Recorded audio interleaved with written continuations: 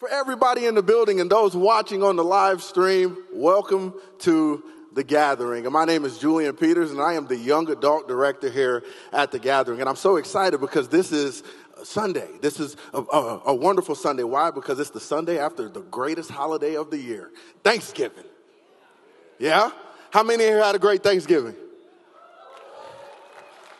Agreed, I did too. And I love Thanksgiving because when I think about Thanksgiving, I always think about my memories, childhood memories, right? Like we would have our family in town. Everybody's coming from different states, different towns, and we all come in and there's this big spread of food and my mouth is watering as, you know, my parents take 15 minutes to say grace and then everybody goes around the table and they start giving thanks. And for some reason, every time I gave thanks, I was embarrassing my mother. So, like, could you imagine me at 10? I'm like, dear God, thank you for not telling my mom to spank me after I got in trouble at school and the teacher got mad at me and she didn't punish me. Like, that was everything. Every time I would pray, that's what I did. I would embarrass her. Mom, if you're watching, I'm not blasting you. It's just that's what life was, okay? So that was Thanksgiving. And when we think about Thanksgiving, what is it? It's about giving thanks, right? It's a great time. It's a great holiday. It's great food. It's your friends and family. It's football all day. Like, who doesn't like eating food and watching football all day, right? And it was a wonderful Thanksgiving for me. This is actually my first Thanksgiving with my wife. With my wife and her family, and we ate, and we had a great time, and it was almost the perfect day until the Cowboys won. That ruined everything. We got Cowboys fans in here. All right, amen. But there's a time when we give thanks and we celebrate and everybody is thankful, right? But I always think about what happens the following day. Like what happens when we're being thankful that following day after Thanksgiving? And no, I'm not talking about putting up Christmas decorations, right?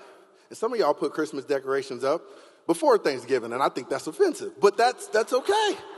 That's okay. Do what you do. But I'm talking about what do you do following that day of being thankful? Are you thankful outside of Thanksgiving? Are you thankful outside of that holiday? Like when it's the next day and you got a place to be and you're in a rush and you drive down Bell Road and nobody else is, right? You start swerving in and out of traffic, honking the horn like, hey, get out. Am I the only one that does? Okay. Pray for me, y'all. Okay. Just pray for me. All right. Pray for me. But are you thankful when times are tough? Y'all remember when Pastor Michael talked about being in that long hallway, right? And you're walking in that long hallway and you don't know where you're going and you don't really have an answer. You're just waiting on God to give you an answer and you're walking it out through that long hallway. Are you thankful then? Are you thankful when you're in a situation of waiting? You don't know where you're going. You just got to wait on God. Should I leave this situation? Do I need to go somewhere? Like you don't know. Are you thankful during that time? Are you displaying gratitude? Okay? And I remember when I was in high school, seems like a long time ago, but when I was in high school, I played football for Victory Christian Conquerors. That's in Tulsa, Oklahoma. Victory Christian Conquerors. And we had a day, I think it was during this week, where we had a bye week. We didn't have a play. The playoffs were the next week, so our coach took us to the movies. And we went and saw Facing the Giants. How many have seen that movie? Facing the Giants. If you haven't seen that movie, it's an amazing movie. But he took us to see that to go get us pumped up. You know, the bear crawl scene, like the whole nine. But there was a scene in there that always resonated with me. We're going to go ahead and share it. Take a look. You believe God told you to come tell me that? I do. I admit to you I have been struggling. But I've also been praying. I just don't see him at work here. Grant, I heard a story about two farmers who desperately needed rain, and both of them prayed for rain, but only one of them went out and prepared his fields to receive it. Which one do you think trusted God to send the rain? Well, the one who prepared his fields for it. Which one are you? God will send the rain when he's ready. You need to prepare your field to receive it.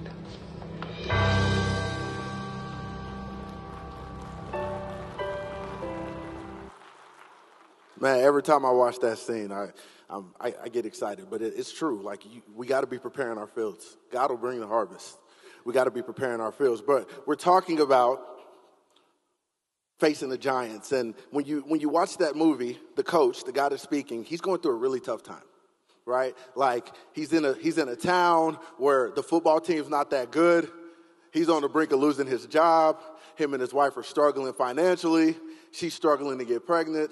They got a car that's broke down. And you can tell that that's starting to weigh on him. It's starting to burden him, right? It's everything he's seeing is negative, right? He can't see any positive. He can't see any opportunities for what God is trying to show him because all he sees is negative in front of him. And how many have been in that situation when you're going through a dark time or you're going through a situation of waiting or you don't understand and it's like, God, like, why is this so hard for me? Why am I struggling right now?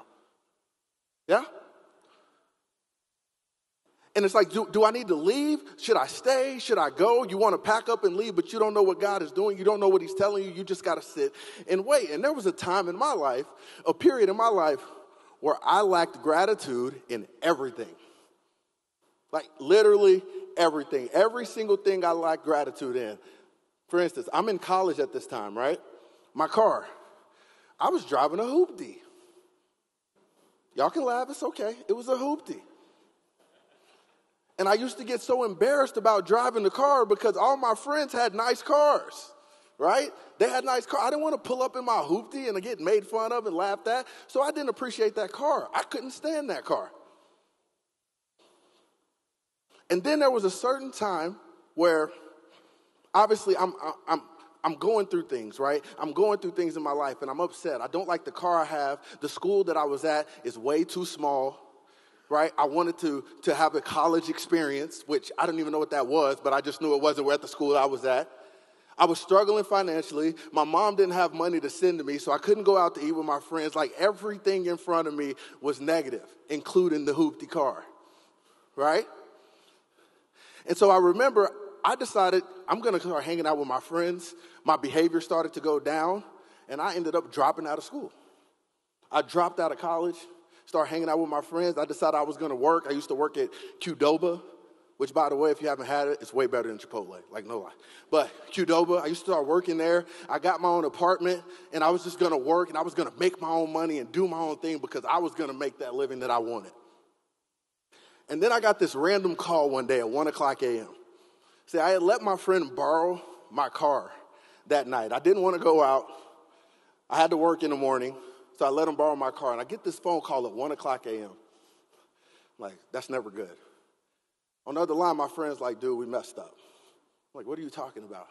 So my friend was using my car to sell drugs during that time.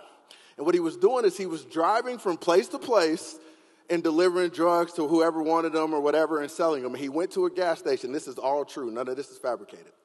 And he went to a gas station, and an undercover cop actually popped out the gas station and saw him. And my friend jumped, ran, took his bag of drugs and just threw him in my car. So my car ended up getting taken by the police for a year and sitting at a car lot because they were investigating the case and making a ruling on the decision. So that hoopty that I hated, I missed thee. Because I didn't have a car, right? I didn't have a car, but what I realized during that time, it's hard for God to bless you with more when you're focused on how little you have.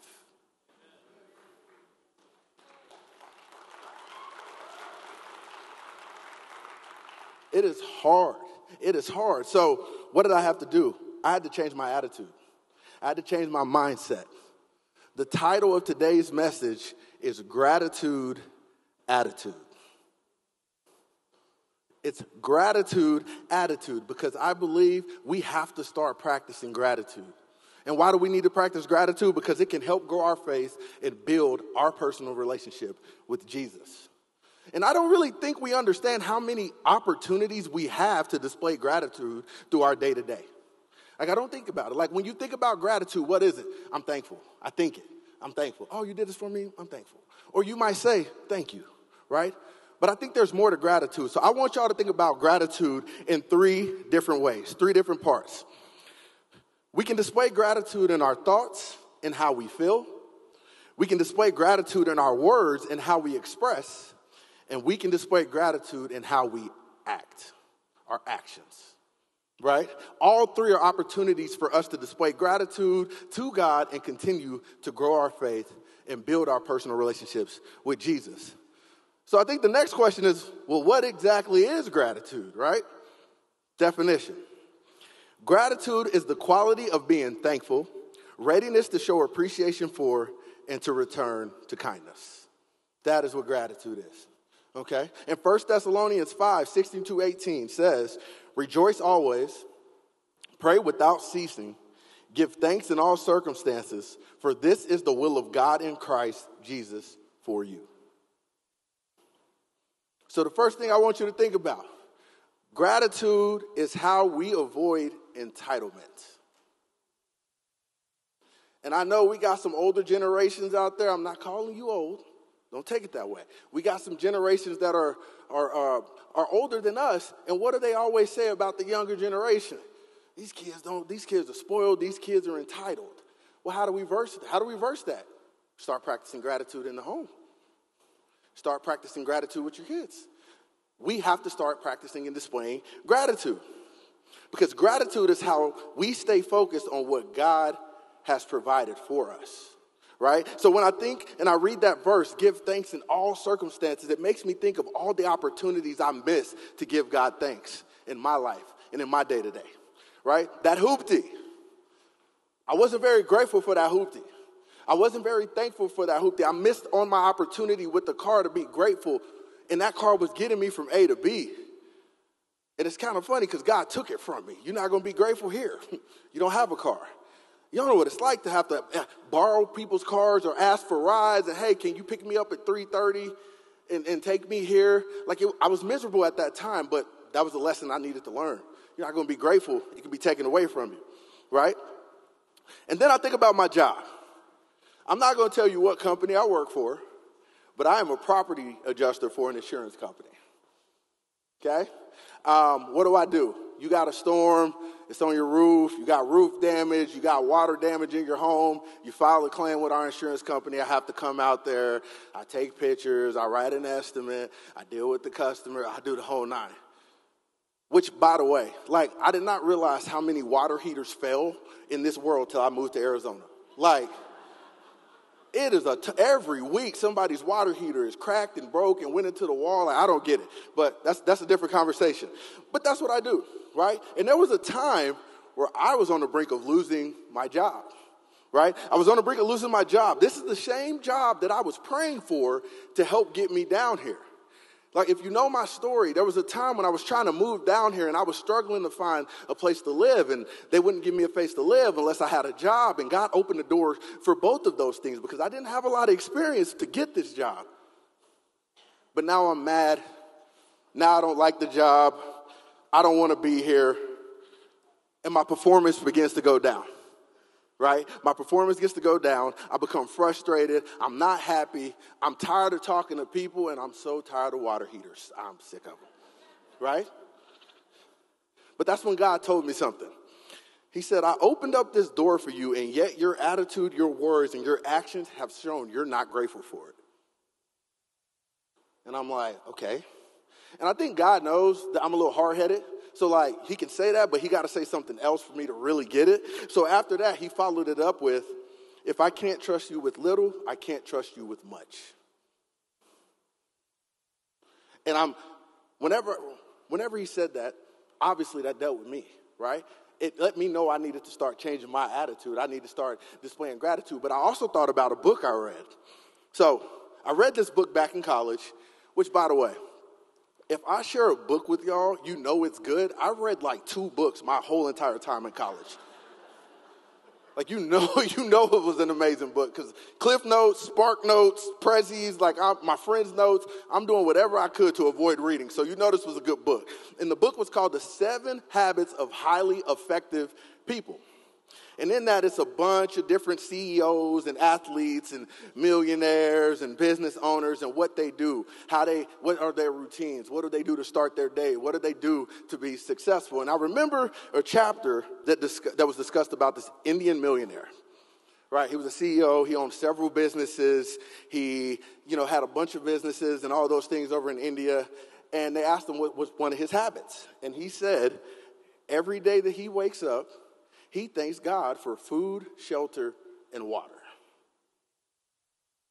How many can say when you wake up, you're thanking God for food, shelter, and water? I know I can. I was waking up hating my job. Like, I'm just being honest with you. I woke up hating my job. But we got a millionaire here who is thanking God for food, shelter, and water. And he said the reason he did that is because it reminded him of what he came from and what he didn't have, and how much of a privilege it is that he gets to wake up with those things right now. It also was an opportunity for him to keep reminding himself that he needs to keep working because he can't be complacent, because he didn't want to go back to that moment as a kid when he didn't have food, shelter, or water. So here I am 4 months ago at my job, and that stuck with me, right? Like, it stuck with me. I'm over here mad about waking up and having a job when this is a job and a blessing and an opportunity that God provided for me that's actually my means of living. This is my opportunity to make money so I can live. This is also my opportunity to show God's love through my job. This is an opportunity to give glory to his name through my work ethic and through what I'm doing. But instead, I'm mad because I don't like it. The job that he blessed me with, right? Yet you got a millionaire CEO who's waking up thanking God for food, shelter, and water. What's the better way to start your day? What's the better way to start your day? Waking up grateful, displaying gratitude, or waking up mad and upset and disconnected from what God has called you to do? Because that's all I was doing when I was waking up mad, right? But when we practice gratitude, we are building a better version of ourselves through Christ. That's why you wake up and you practice gratitude. It's a lot easier to have a positive day when you're waking up and practicing gratitude, understanding the blessings and opportunities that are all around you. When we practice gratitude, we are building a better version of ourselves. So you can display gratitude through your gifts, right? You can display gratitude through your gifts. 1 Peter 4:10-11. Each of you should use whatever gift you have received to serve others. As faithful stewards of God's grace in its various forms, if anyone speaks, they should do so as one who speaks the very words of God. If anyone serves, they should do so with the strength God provides, so that in all things God may be praised through Jesus Christ. To him be the glory and the power forever and ever. Amen. So we can use our gifts to display gratitude. And I want y'all to know something. Everybody in this building, everybody watching on the live stream, each and every one of you sitting down, God has blessed you with the gift. He has blessed you with the gift. He's blessed you with the gift that you are able to use to help build his kingdom and bring glory to his name and help people find and follow Jesus. That's exciting. That's exciting. That's special. God has made you with a purpose and a gift, and you can use that to help build his kingdom. So what does that mean? Well, you could be the fastest computer typer on the west side of the Mississippi. You type 195 minutes or words per minute. God can use that for his kingdom, right? You may be able to sing. I can't. You may be able to sing. God can use that for his kingdom. You might be strong. I lift weights. I'm swole. Set up and tear down is always in need. He can use that for his kingdom.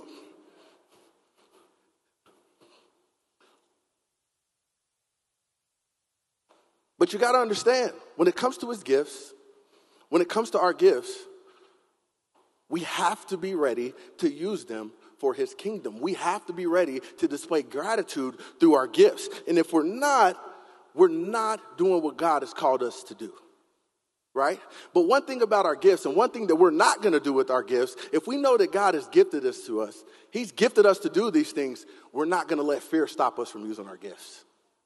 Right? We're not going to let doubt. I don't know if I should do this. Like, they might not like it. I don't know if we're not going to let doubt cause us not to use our gifts. We're not even letting inexperience cause us not to use our gifts, because God has called you and he's created you with a gift and a purpose. And in order to display gratitude, we got to use those gifts for his kingdom.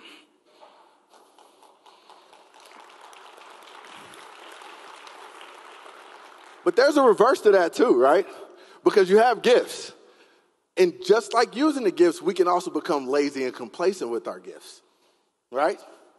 And y'all know me. I give quotes. I gave a quote last time. Here it is. Success breeds complacency. If y'all were here, y'all remember that, right? And we can't become lazy and complacent with our gifts. So how many in here have heard of Jalen Ramsey? Yeah? That's Jalen Ramsey. I actually found that picture, and I thought it was cool. Like, it's the Cardinals. We in Arizona. That's Jalen on the other side playing corner. The Rams probably won this game by like 50 because we know the Cardinals ain't good. But, yeah, it made sense to put it up there. But Jalen is a 5-time Pro Bowler, 3-time All-Pro. He's won a Super Bowl. He's one of the best cornerbacks in the NFL. Probably, if you want to rank him, you can rank him. But he's one of the best cornerbacks in the NFL, right? And I was watching a podcast where they were interviewing Jalen. And they said that. They said, man, you're a 5-time Pro Bowler. You're a 3-time All-Pro. You've got one of the highest paid contracts in the NFL. You just won a Super Bowl. How do you keep working? How do you stay motivated? And I remember Jalen's answer shocked me. He said, man, he said it just like this. God done blessed me. That was his exact response. God done blessed me. And I kind of sat back and I'm like, what does he mean? And they asked him to explain. He said, I feel like God has given me a gift and an ability to play football. So every time I'm on that field, every time I'm practicing, I'm doing everything in my power to master my craft, because if I'm not, I feel like I'm cheating him. Now, I don't know if Jalen Ramsey is a big believer, but he spoke to me. He spoke to me in that interview, because it made me think about me, and it made me think about, how do I use my gifts? Like, are we sitting on our gifts, and are we becoming complacent with our gifts? And if we are not displaying gratitude, right? So if you aren't working to improve your gift, you aren't trying to master your craft, you're not going to God and trying to figure out what ways I can improve and make this better. How can I make this a better product? How can I do whatever it is he calls me to do to build his kingdom, and realize that with his guidance in your gift, he can expand that gift, and that allows you to help find more people that can find and follow Jesus. We're doing a disservice. We're not displaying gratitude. And I'll take it a step further. You're not fulfilling your purpose. You are not fulfilling your purpose unless you start using your gifts. Start using your gifts to display gratitude and help build his kingdom. You don't have to fear, right? I'll tell y'all right now, I didn't know this was a gift, being up here. Thank God for this opportunity. Thank Pastor John for seeing that in me. But I was terrified the first time I did this. Sweating bullets back there. I called my mama. Pray for me. It's the truth. I do that all the time, but like that was the time. Mom, I need you. But you're displaying gratitude when you use your gifts. Do not use your gifts and not fulfill the purpose that God has called for you. And that leads to gratitude in our actions, right? So church, it's not enough to think gratitude, right? It's not enough to speak gratitude. I'm challenging myself today, and I'm challenging everybody in here and everybody watching. We got to act with gratitude, right? Gratitude in our actions, gratitude in our work ethic, gratitude in our discipline. All three of those things we can use when we act with gratitude. So you might be having a hard time at your job currently, right? Y'all just heard me talk about that. You might be having a hard time at your job. What if you start applying the gratitude attitude to your job, right? What if you start applying that to your work ethic and to your discipline? Watch how your performance increases. We can go back to my situation, right? I just told y'all how I was on the brink of losing my job, right? I started applying the gratitude attitude to my job, to my work ethic, to my discipline. My performance increased. My supervisor at the time called me. He said, hey, I got an opportunity for you. I'm like, okay, what is it? We just had a big storm here in Phoenix. Y'all remember? It was around September. Monsoons hit, right? A bunch of people called and they had roof claims. So they put me on CAT team, right? They put me on catastrophe team. He said, you can stay in Phoenix. You'll be working 30 days straight. You get about 60 claims up front. But every weekday, it's an extra $115. And every weekend, it's an extra $150. So I took that opportunity. You can't tell me God don't work, because I was able to use that money with the money I had saved to buy an engagement ring. You can't tell me God don't work. And it's funny because my manager thought I was doing that to make the company happy, to make him happy. I was focused on displaying gratitude. I was focused on staying connected with Christ. So yes, it's cool that my job noticed it. And it's great that I got that money and I was able to do so. But it's even cooler that through displaying gratitude, my faith grew. That's what we're paying attention to. So, young people, we got young people in here? Y'all can be louder than that. We got young people in here. Thank you. Young people, y'all play sports? Some of y'all might play sports. Some of y'all might be in drama. Some of y'all might be in that. You display gratitude with how you practice. You display gratitude when you're on the field. Young people, y'all go to school. You display gratitude when you're in class. You display gratitude with how you behave in class, how you study, how you take tests. You display gratitude with how you treat your parents. Parents, come on. Y'all got to be like, yes, amen. Like, come on now. Come on, parents. There you go. There you go. But displaying gratitude in our actions is a way, again, for us to create better versions of ourselves. And for some of y'all know this. I like to lift weights. I like to lift weights. And I met this guy. His name is James Berger. So James is actually an IFBB professional bodybuilder, right? He's an IFBB pro. He just competed at the Arnold this year. And I did a podcast. I had a podcast and I interviewed James. And he talked about how he ended up in the wheelchair. So he was going through a really dark time. He was going through some depression. He was drinking a lot. He ended up driving his car down a back alley, headed home, drove off a ditch, flipped his car 6 times and snapped his vertebrae. Instantly paralyzed. And I remember talking to him and I'm like, hey man, like if you could ever go back in time, right, and take that incident away, would you? And his answers, it shocked me. He said no. He said, because I wouldn't be here talking to you if it wasn't for this chair.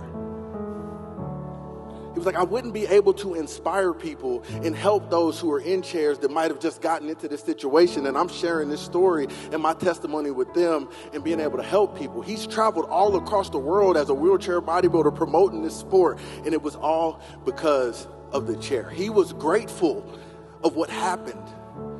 Is that not gratitude?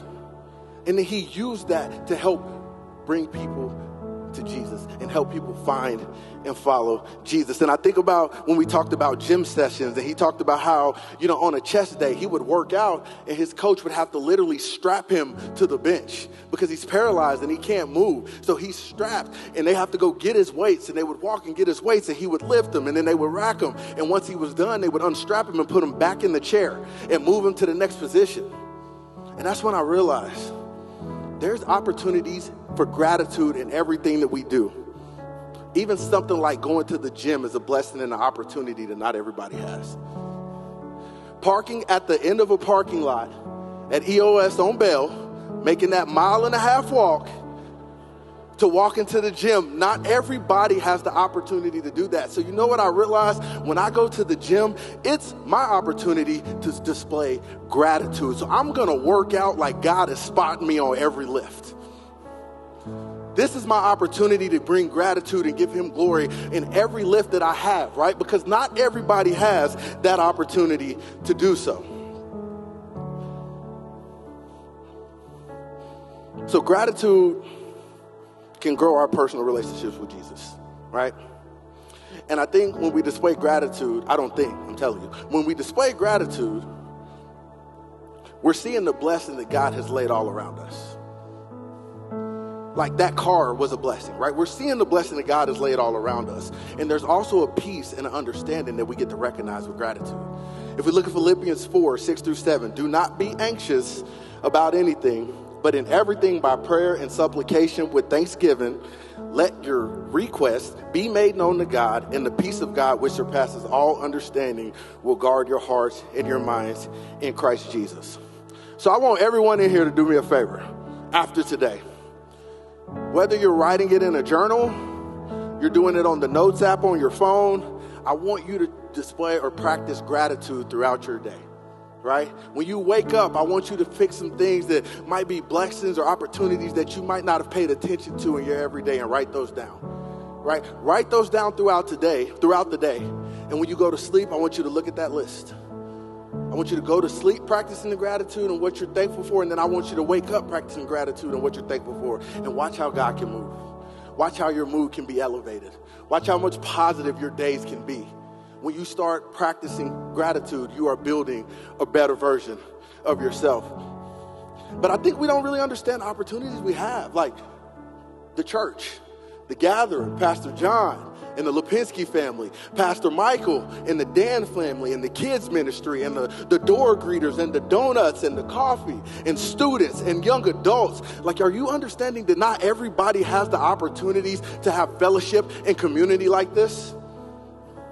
We can display gratitude here at the church through our serving, through what we're doing to help the church grow, how we're trying to increase the church. Because I have a friend. Her name is Bree. She's not back there, but she's normally back there. She works live stream for us. Bree's great. She's like my sister. Bree works at a nonprofit organization. That nonprofit organization helps fundraise for persecuted Christians throughout the world. They help fundraise for persecuted Christians throughout the world. They provide the tools and resources to help those Christians in different countries where it's illegal to practice Christianity. Like, she talked about a group, she told me a group where it was during the time of COVID, and they actually have ID cards where they have to put their religion on it, and they weren't giving COVID relief to Christians. They were putting them at the back of the line. So when you think about those times, you think about the opportunity we have. You can't wake up on a Sunday like, oh man, I gotta go to church, I gotta serve. No, we're not doing that no more. It's a gratitude attitude. We wake up energized, we wake up happy, we wake up blessed, knowing that this is an opportunity for us to fellowship with our community.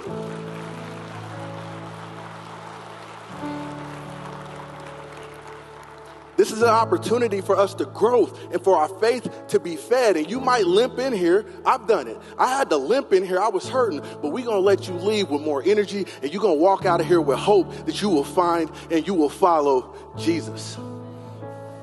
And if you need help throughout the week, we got gathering groups that we can plug you into to get you that help. We got plenty of people here that are willing to talk to you, willing to be with you, willing to help you so you can continue to grow. We're not leaving you alone Monday through Saturday and just having you show up on Sunday. We don't do that at the gathering.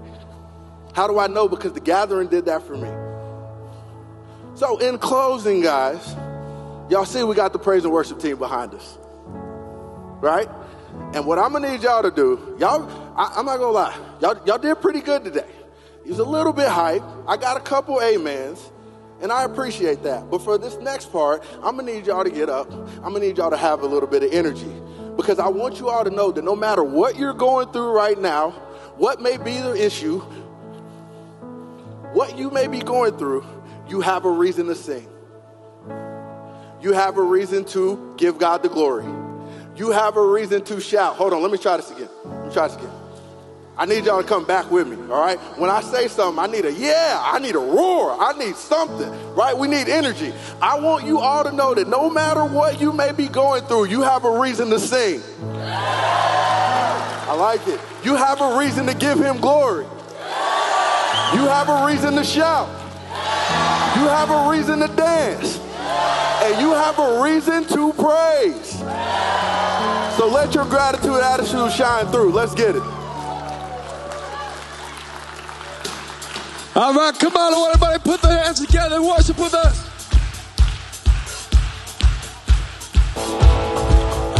Come on. Let's sing this out. Let everything that has breath praise the Lord. Praise the Lord. Let everything that has breath praise the Lord. Praise the Lord. I'll praise in the valley, praise on the mountain. I'll praise when I'm strong and praise when I'm doubted. Come on.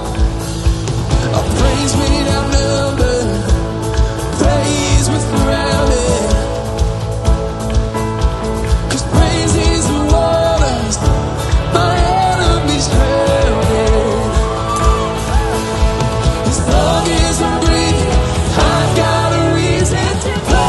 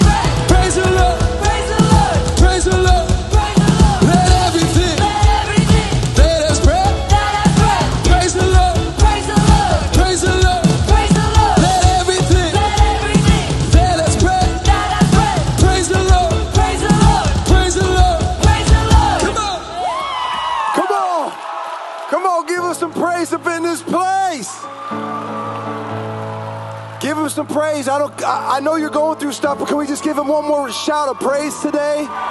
Can we leave this place with jubilation and joy coming from our hearts and our mouths and our lives and our actions? I praise God for what he's doing in this place. Listen, as you leave today, for some of you, that was a challenge.